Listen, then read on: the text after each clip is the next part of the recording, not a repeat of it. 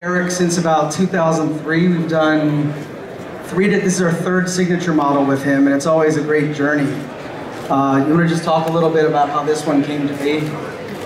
Yeah, it's I was really enjoying the signature model that I had, and I was trying to figure out, well, what would be something else I could do to just pull. It's like different styles of music, you know. If you play a certain style, you go, wow, what if I learned these licks from this jazz guy or this, you know, this heavy metal player, and you put it in with what you do. You just widen your horizon. And to me, the go-to universal instrument has always been the Strat, because it's so versatile for my writing and my music. And I started thinking, but I've always loved semi-hollow body guitars.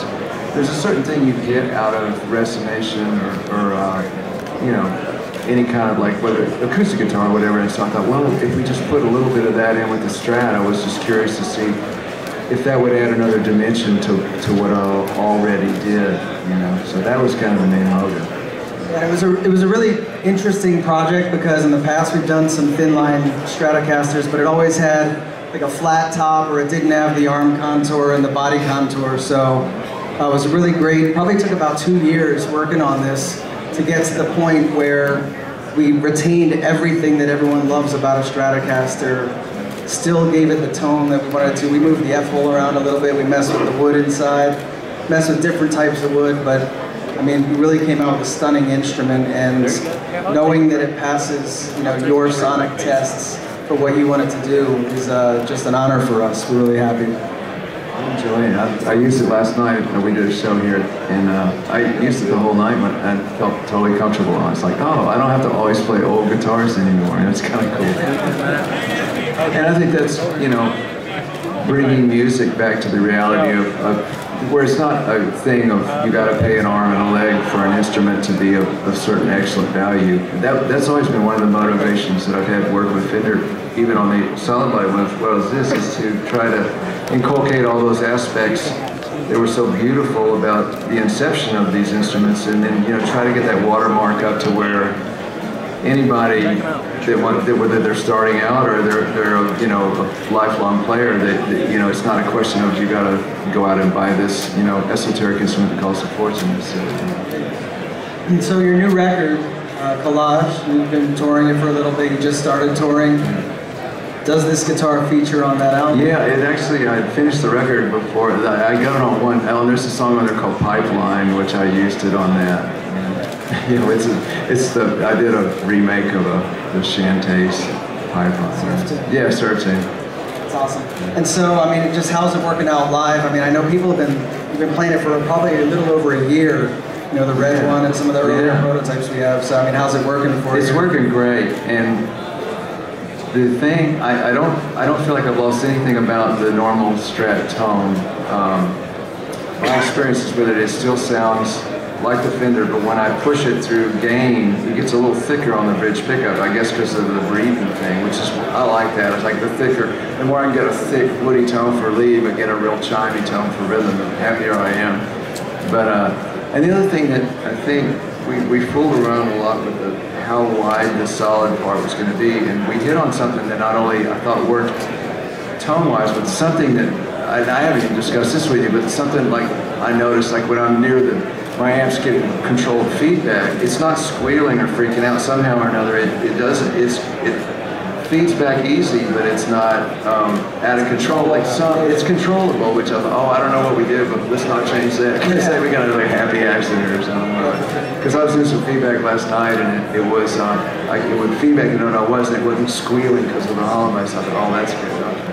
Awesome. Well, let's go through some of the tones and just talk about what you like. Well, I like the fact that it, you know, has a regular Strat sound.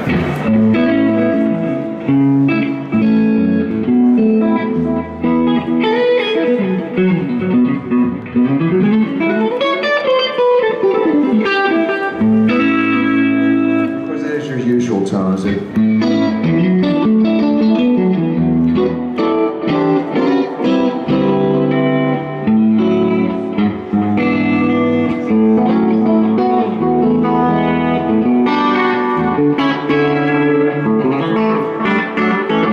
As I play it, I can feel it kind of bouncing more than a solo.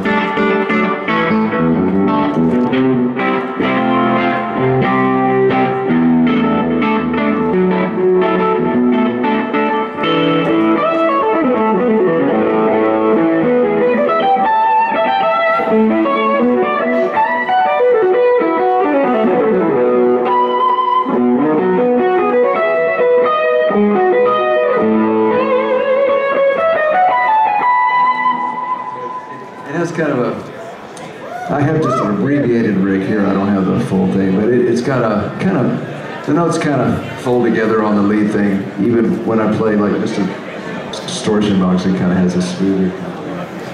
Well, and just while we developed this model, just to say real quick, you know, it's not just someone putting their name on it. We would go back and forth with prototypes, extensive notes. Yeah. We really, I'm super happy with how involved you were and how much feedback you had and helped drive the model towards what it was going to become. And it's just, Fender's been making guitars well over 60 years, but at the same time, we always learn something new about guitar making and tone every time we work with you.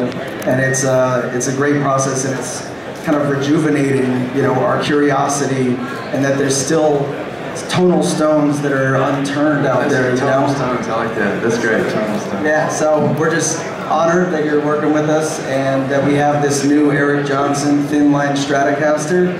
It's coming out February 20th is when it's going to be officially launched, but obviously you can see it live out there on the road with Eric, who's supporting his new record. And you want to just play us out a little bit? Yeah, sure. Thank you.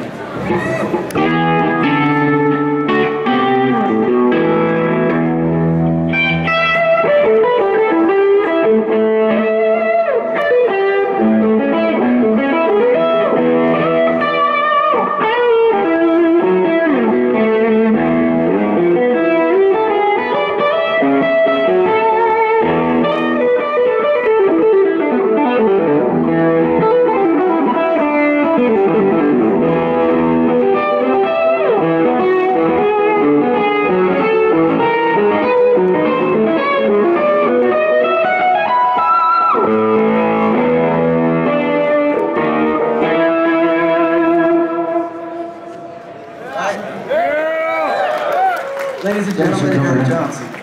Thanks a lot.